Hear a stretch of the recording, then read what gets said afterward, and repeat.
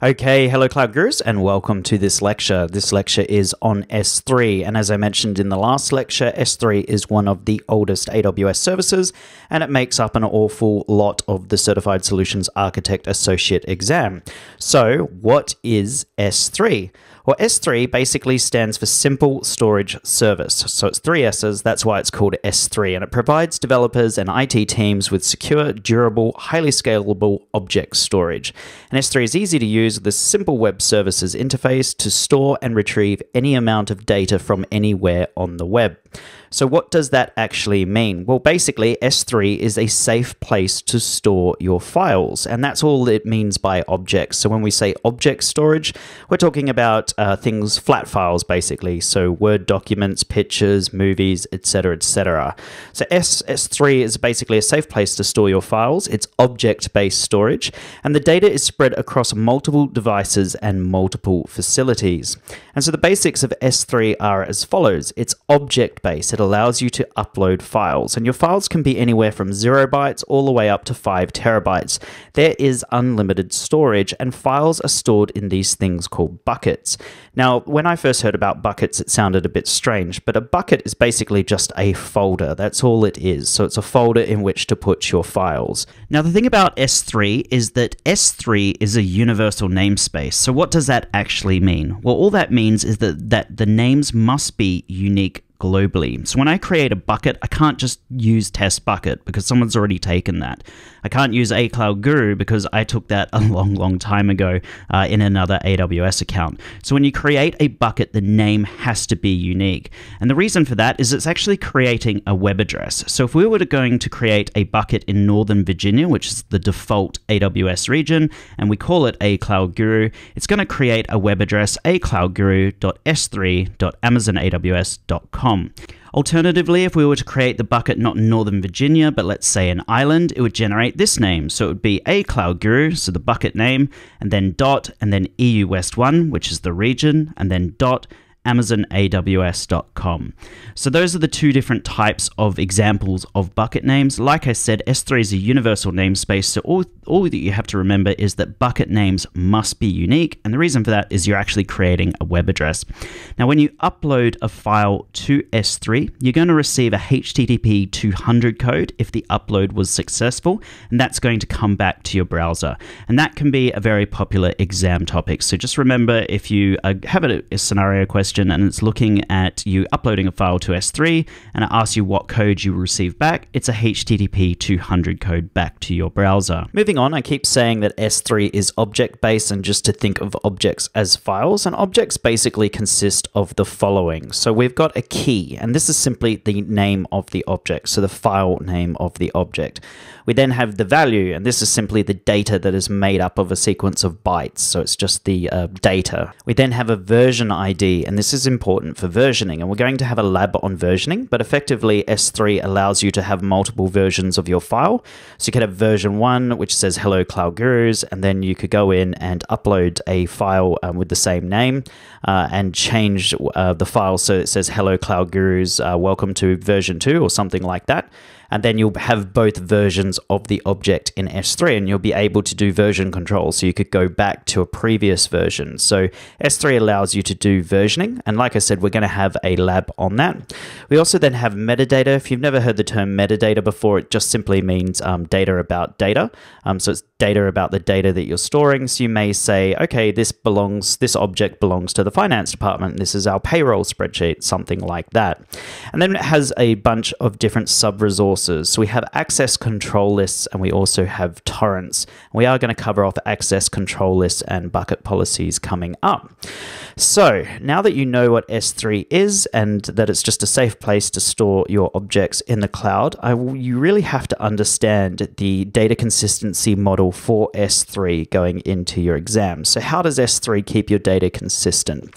Well, basically, S3 has two things. It has read after write consistency for puts of new objects, and then it has eventual consistency for overwrite puts and deletes.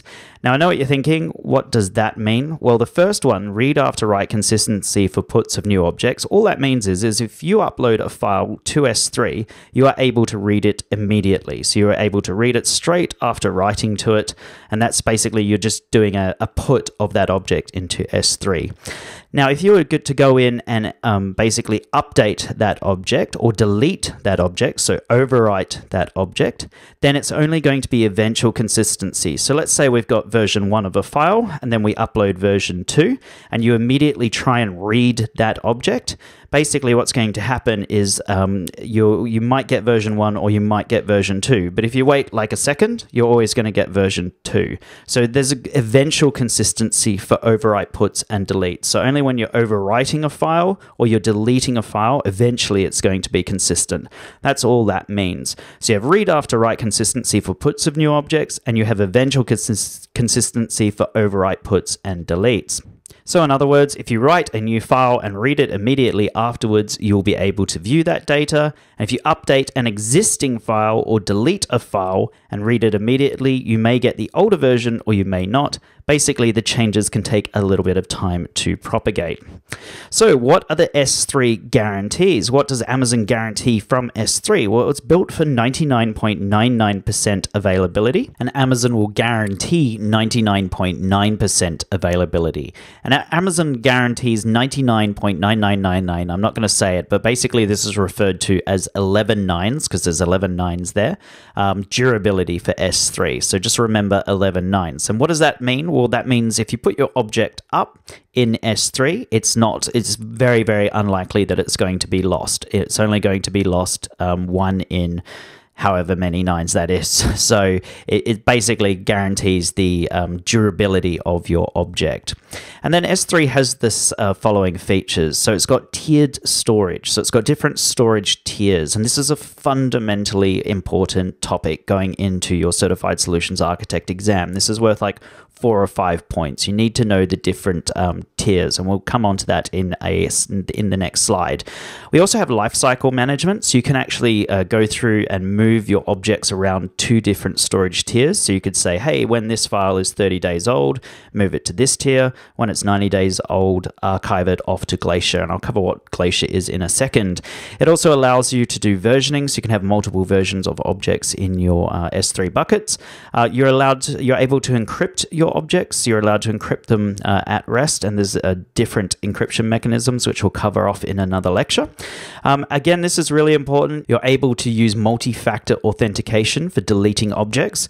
So when you turn this on, if someone goes in to delete an object, they're going to need 2-factor authentication in which to do this. So they're going to need to use something like Google Authenticator. And then you secure your data using access control lists and bucket policies. And we're going to cover those off later on in this section of the course as well. So I talked about the different storage classes and how important they are to passing your exam. So let's cover them off now. So S3 standard, this is the one with 99.99% availability and 11 nines durability, and it's stored redundant across multiple devices in multiple facilities and is designed to sustain the loss of 2 facilities concurrently. So it is really, really highly available and highly durable. We then have S3 infrequently accessed, and this is basically for data that is accessed less frequently but requires rapid access when you need it. So you get a lower storage fee than S3, but you are charged a retrieval fee. So if you've got data that you need to be able to instantly access, but you pretty much don't use that data regularly, maybe you only need to check it at the end of every month, then you'd want S3 infrequently accessed. You then also have S3 one zone infrequently accessed, and this is when you want a really low cost option for your infrequently accessed data, and you don't even need, you don't have to worry about multiple availability zones. So it is literally just stored in one availability zone, and it's infrequently accessed, but you still need to be able to access that data instantly. And then at reInvent in 2018, Amazon released S3 Intelligent Tiering. This is a really cool technology. This is using machine learning. And basically what it does is it looks at how often you use your objects, and then it will move your objects around the different storage classes based on what it's learned. So it will move it from S3 standard to S3 infrequently accessed because it knows that you don't access those files. So that's S3 Intelligent Tiering. Those are the 4 storage classes. We then have Glacier, and Glacier comes in 2 flavors. So we've got normal S3 Glacier, and then we've got S3 Glacier Deep Archive. And so Glacier is basically for data archiving. So if you want to archive off your data, maybe you don't need it, maybe you have to hold on to it for 7 years because of some federal regulation, you would be using Glacier. Now you can store any amount of data and it's really super cheap. And then your retrieval times are configurable from minutes to hours. Now with Glacier Deep Archive, that's the lowest storage class, lowest cost storage class that you can buy, but your retrieval time is going to be 12 hours. So if you want to get the data back using Deep Archive, you put in a request and it will come back 12 hours later. So those are the 6 different storage tiers. And you will need to remember those going into your exam. And so here is a table that compares the different storage tiers. The thing that you should really note is the first byte latency. That's how quickly you'll be able to access your data. So it's milliseconds for everything apart from S3 Glacier and Glacier Deep Archive. So it can be minutes or hours, or it could be up to 12 hours if you're using Deep Archive. So bear that in mind as well. So how are you going to be billed for S3? Well, you're charged in the following ways. You're charged in terms of storage. So the more you store in S3, the more you're going to be billed. You're also charged on the number of requests. So if you're making a lot of requests to those objects, it's going to be more expensive.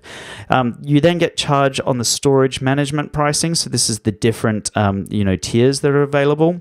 You then also get charged on data transfer pricing, and then you also get charged for transfer acceleration and cross-region replication. And don't worry, we're going to cover exactly what those 2 things are right now. So what is cross-region replication? Well, let's say you've got a bucket and it's in US East 1, and you want to automatically replicate your objects to another bucket that's in, let's say, in Sydney. And you want to do that for high availability as well as, disaster recovery.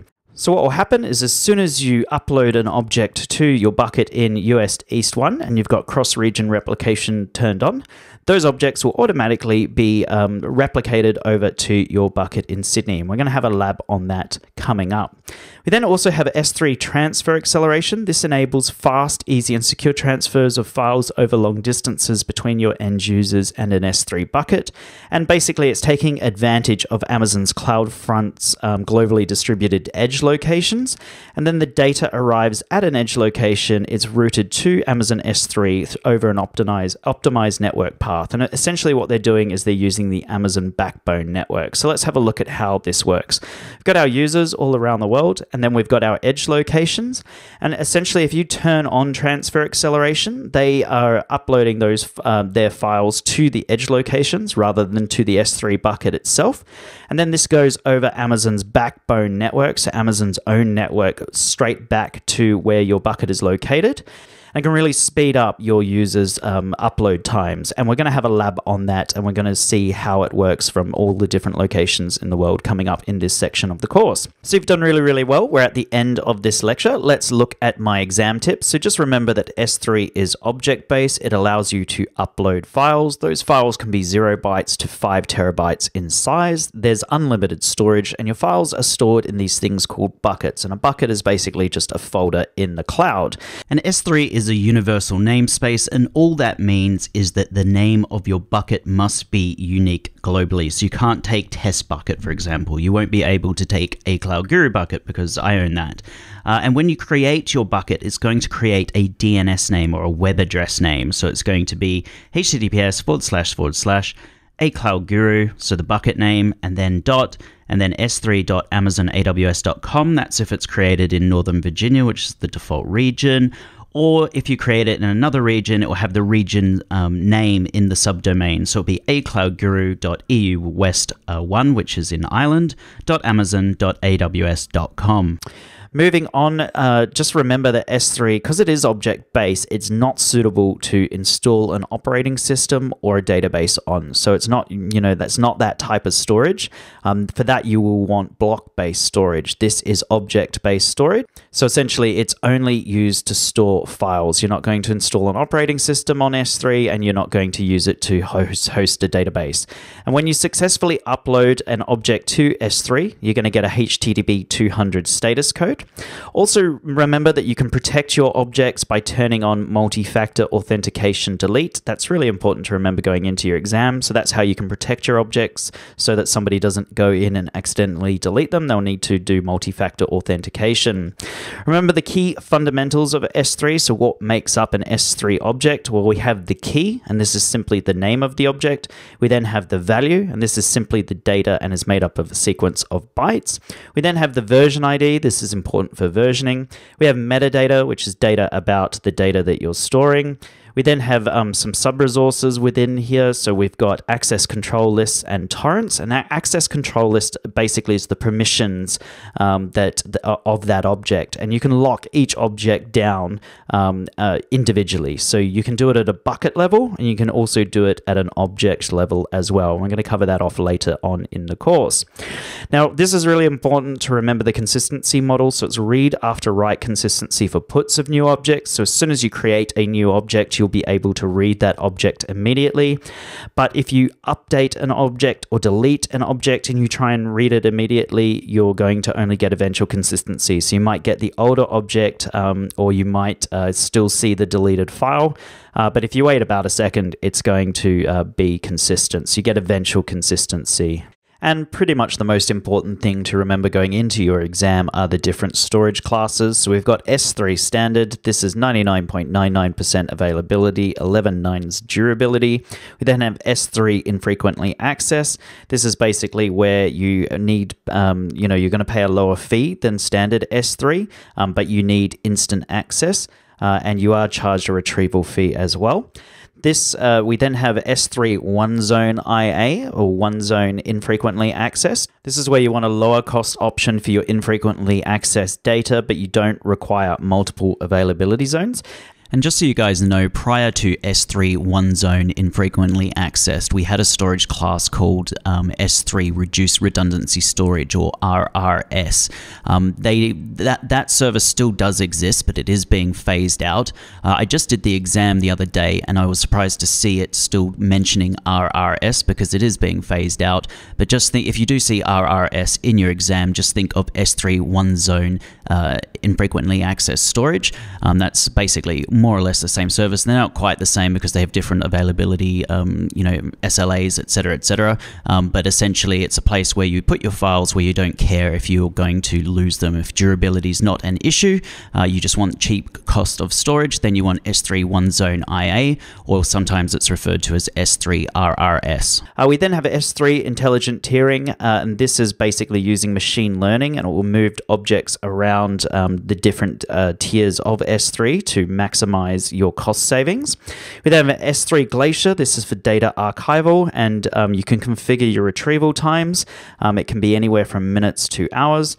And then if you want the lowest cost storage available, then you want S3 Glacier Deep Archive, and this is Amazon's lowest cost storage class where a retrieval time of 12 hours is acceptable.